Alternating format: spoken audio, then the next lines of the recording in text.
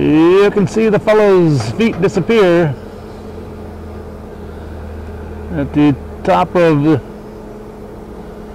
the water tower here. Calvin Cast Iron on the Prospect Hill Road. It's shortly after 8 a.m. on Thursday, December 10th, 2015.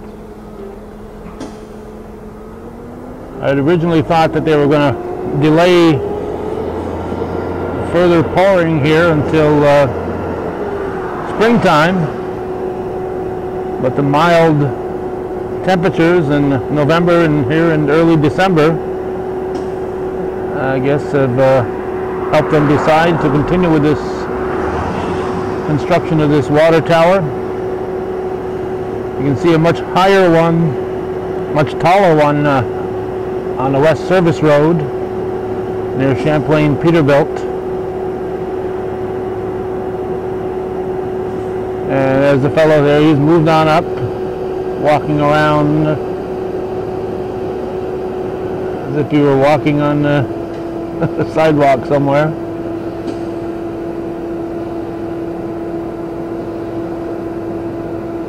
Looks like he's got two of them up there.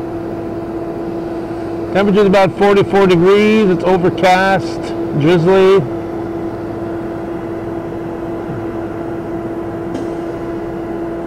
The cement trucks from Deso Incorporated are here. I want to thank Brent Deso for alerting us of this pour this morning. And if we think about it, we have time. When we leave here, we'll go to that existing water tower. It's got the new tank on top. It says Champlain on it.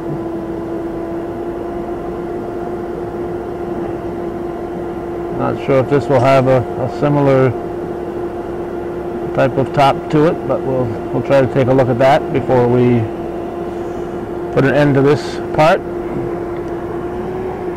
A diesel truck is leaving, so apparently they've already gotten rid of some cement and concrete, or whatever it is they call the actual pouring. If it's cement or concrete, I know there's a difference. To us laymen, it's all the same.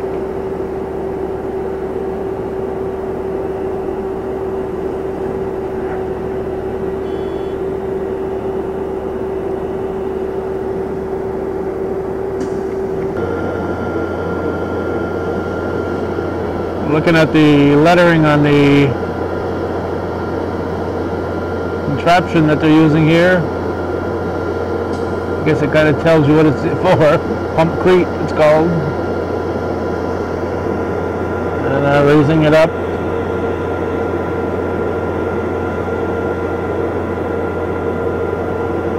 Raising the nozzle up. And they've got another one on the other side.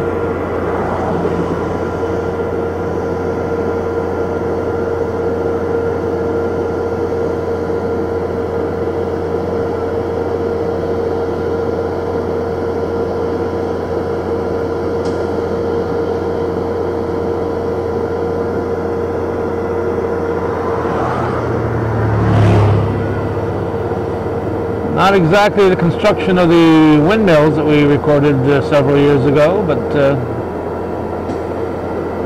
still an interesting little project.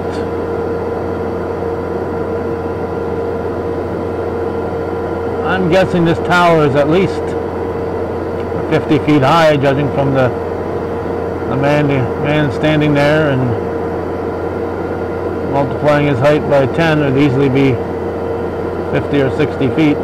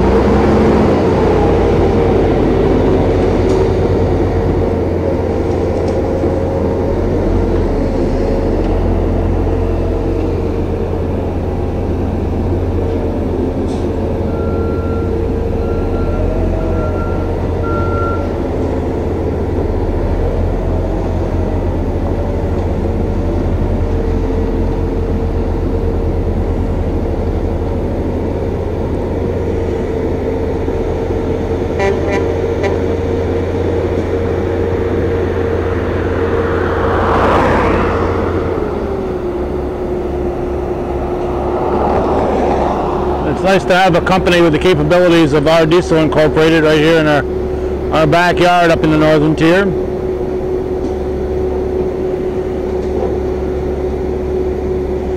There's a whole lot of their product and a whole lot of projects throughout the North Country, not just here in the northern tier.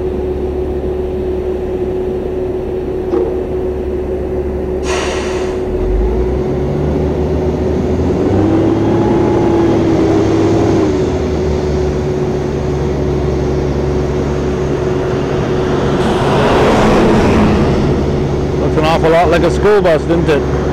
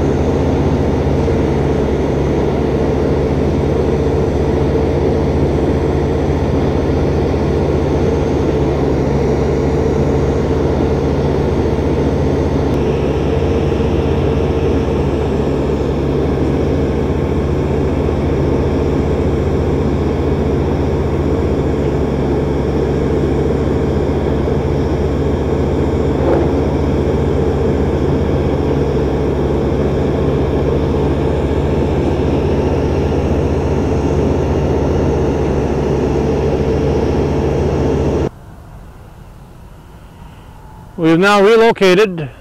Looks like work is being done at this site too. We are no longer on Prospect Street, Prospect Hill.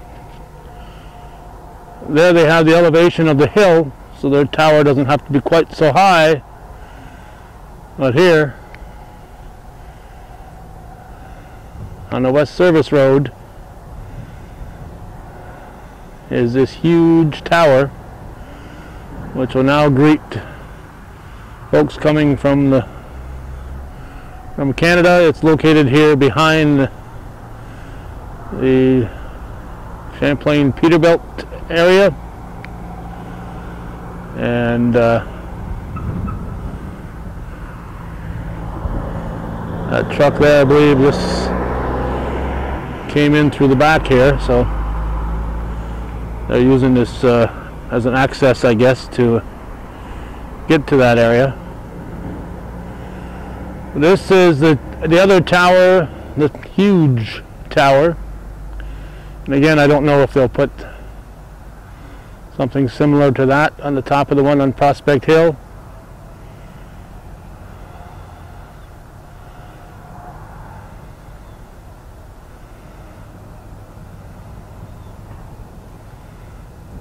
As you can see, it's a long ways up and a long ways down. And they had a similar pouring. I can't imagine how they got up all the way up there, but they had a similar pouring with the Deso involved, and that was really, must have been quite the sight when they pour cement that high into the air.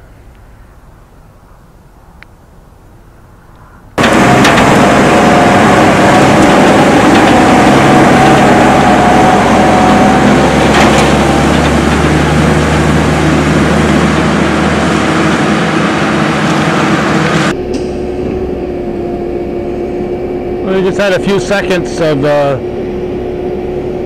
truck returning to the Deso home site on Route 9 in Champlain. Unfortunately, nobody there was available to talk to us at the present time. They're all busy, working like heck.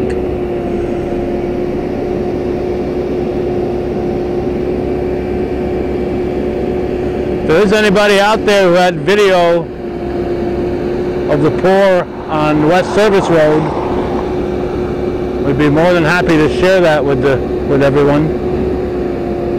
You can see the difference in the tower's height here. This, as I said, is on the top of Prospect Hill, which is on the edge of the village of Champlain on the Prospect Street Road. So we got the natural elevation from the hill here, so the tower doesn't have to be quite as high or anywhere near as high.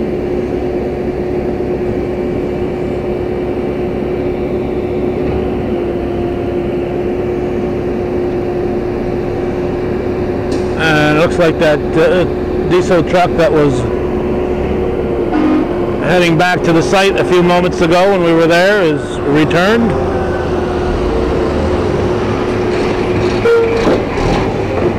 With a new load.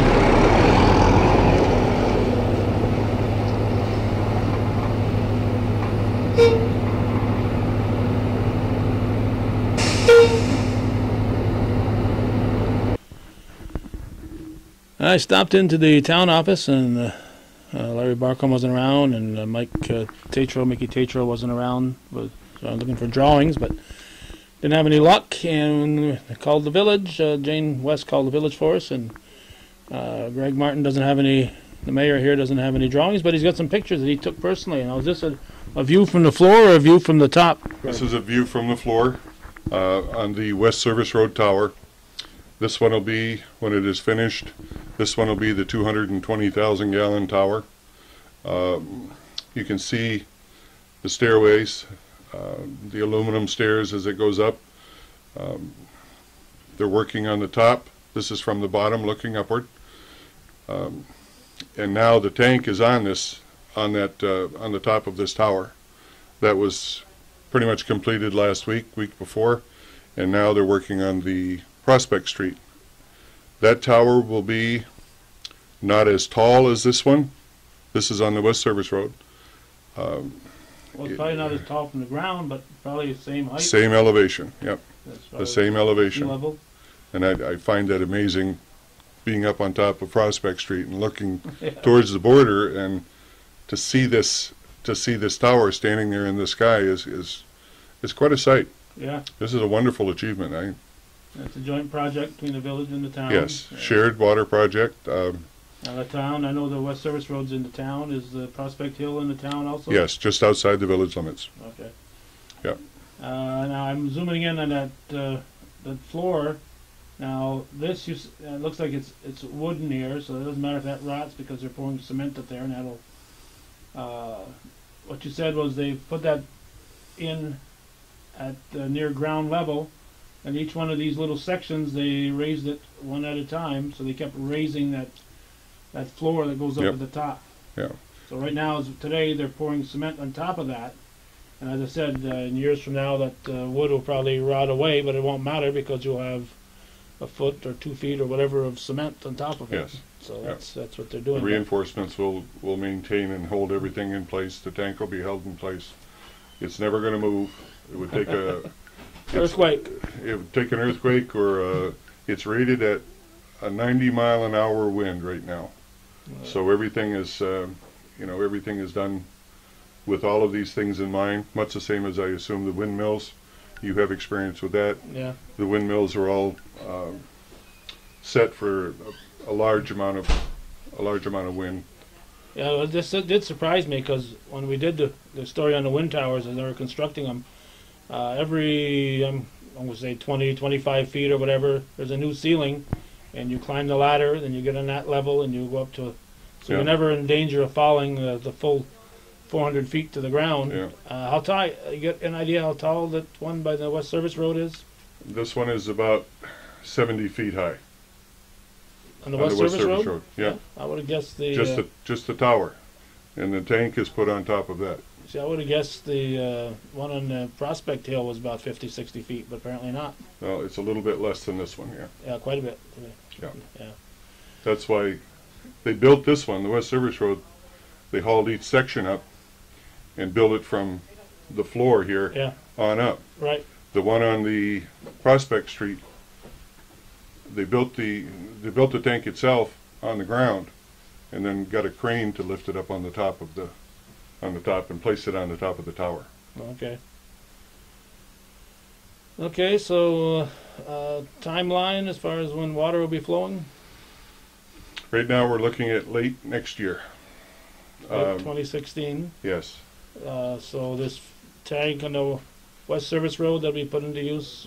This tank on the West Service Road will be put into use probably May of next year. Of 2016, okay. This will be the first facility or the first tank that will be filled with water, and it will, at this point, once it's filled, it'll pressurize the whole system, both the town and the village.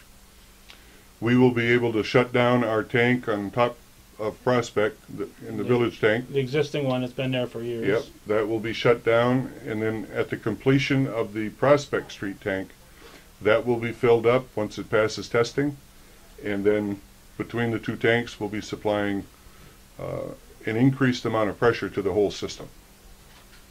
So gravity is a big part of the Yes. how this is being done. Yeah, and then this part of the project has already gone out to bid.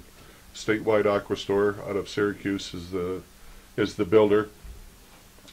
Soon, probably the end of December, we will put the bid out for the rest of the infrastructure, piping and valves and hydrants and all of that. That will be awarded probably the second week in February, which will give the contractors enough time to mobilize and to get everything straightened out before the frost leaves the ground, and then we anticipate construction will start as soon as the frost leaves the ground. If we have any frost this year. If we have any frost this year, but we know that it's going to. Hopefully it won't be as thick as last year. Yeah, I know. You know? Yeah. I mean, our last line thawed out last year, April 22nd. That's late. That's late. You did have another picture with another angle on that, Greg. Maybe we'll just close with that shot. This guy's just a computer whiz here. Just amazing here. Did John Zerlo teach you all this when he was? Oh, John is probably, if he's watching this, he's probably sitting there laughing. Let's use this one. That's okay. The same, pretty much the same.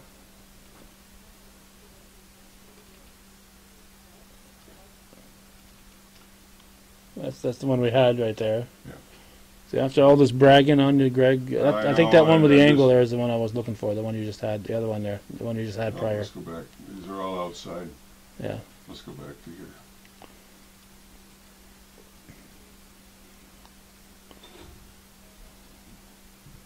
That's the one. That's the one we had? Yeah. The one you want? No, that's the one I want. So just blow it up and there.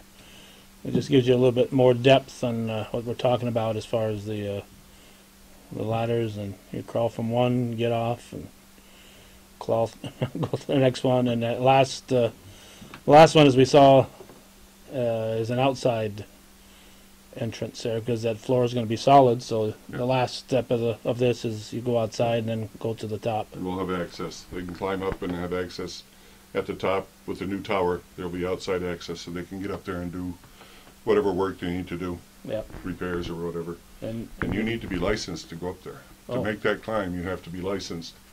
A light on the top of Shazy's water tower had to be replaced, and they had to have a licensed climber to go up there and change that light bulb. Okay. And it'll be the same here because it's so far up in the air. So how many does it take to change a light bulb? Probably 2 or 3 at this point. But they've done a wonderful job. I have to say, as I said earlier, they're about a month ahead of schedule right now because the weather has cooperated, and this will just move everything up in the spring for us so we can get, the pressures increased a little quicker. And when the project gets started, it's going to be a problem in the village and the town for a little bit because of all the construction. But I think the benefits far outweigh the problems. Yeah. All right. Anything else, Greg? Nope, that'll do it. All right. Thank you very much. Thanks, Calvin. Well, we're going to close it out where we started it all, right here on Prospect Street. It looks like it's approaching noon right now. It looks like they're stopping for lunch. I unless they've got it all poured already. So we saw the inside of that. Actually, we saw the inside of the other one, but it's the same theory. A floor with rebar in it, then they pour the cement on top, and that's what's going to hold it up, hold the floor up there, and eventually the water tower will go on top of there. So December 10th, 2015, beautiful downtown Champlain. Thanks for watching, and for those of you who support, viewer-supported local television, hometown cable.